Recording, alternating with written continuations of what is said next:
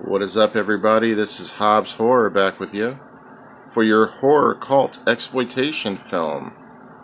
Today we are reviewing The Aftermath, starring Steve Barkett, Sid Haig, and Len Margulies.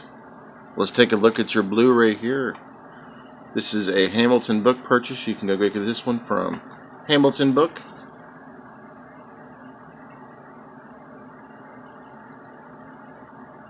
Relatively cheap. I think I paid maybe $8 for this one.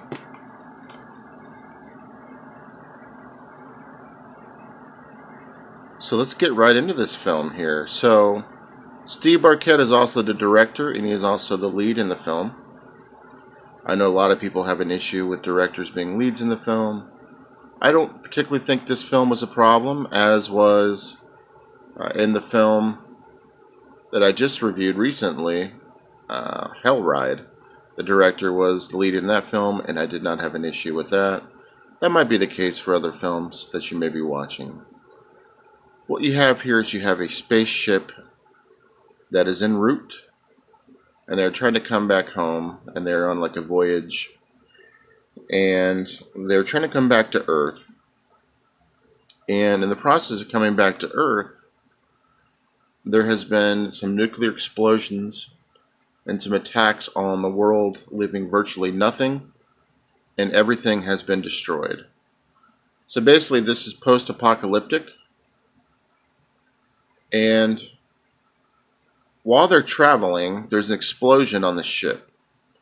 I believe what happens is the ship overheats, so that causes them to crash into the ocean. And at that point, when they get out of the ocean, they are coming across kind of an island that's kind of deserted all out to itself.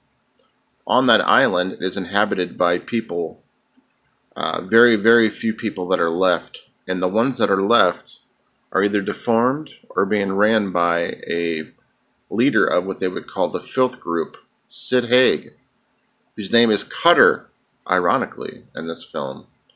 Cutter obviously is an homage from The Devil's Rejects, House with a Thousand Corpse, Captain Spaulding.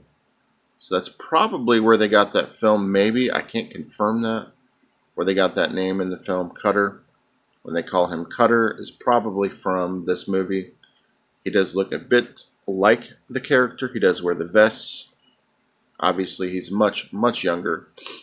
And he's leading the group of what they call the filthy group. And what they are doing is they are attacking people. They are assassinating very brutally all the men and leaving just women available to them at their every whim, and children. So the astronauts come out of the ocean, and they've inhabited this land trying to find a place to kind of settle. So they find this mansion. They settle in this mansion, and everything starts to go good. The kids and the women escape. So they arrive at the mansion as well with them. And the astronauts then decide to go out and try to find resources.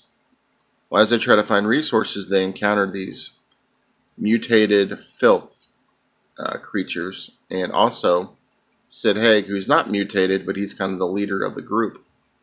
We'll just call it the gang. And he has also captured some of the women as well, and his job basically is to lead the group and sexually assault, if he can, the women. But obviously in this film, the good thing is there really was no rape scenes. And at that point, it's basically good versus evil here. You have the gang of mutants and Sid Haig, Cutter, trying to kill the astronauts who have now taken in the ladies that have survived and the children. And it's good versus evil, basically a fight to inhibit what's left of the land and to essentially survive, because there's nothing left, and they're just trying to survive the post-apocalyptic situation. So that's what you have with it, folks. Now, the budget on this film was $250,000, and I know that they worked on this film for about 4 years to try to make this correct. Now, my thoughts on the film. So this one of the first Blu-rays I've ever seen that even if you hit the play button, you get a documentary about the director and the director's wife before the film even starts. I thought that was interesting. Towards the end of the film, you get another follow-up documentary, or kind of like a bio to the director and his wife, and a little homage to the Barrymores as well, because I believe they were involved in this film as well. Now, in terms of my thoughts, if I liked the film, I did. The gore was on point on this one. The gore was very good. There was a lot of scenes where arms were being cut off, decapitations, but you could tell the effects were all practical. Now, the CGI came along whenever there was explosions and things like that. That's to be anticipated, as this film was out in 1982, but was in play from about the 78 to 79, and then finally came out in 82 as a release. So you get a little bit of both. You get CGI, and then you get a lot of great practical effects. The practical effects were where they needed to be at during the gore points of the film. So I did love everybody. The characters were fantastic, but to me, Sid Haig stole the show.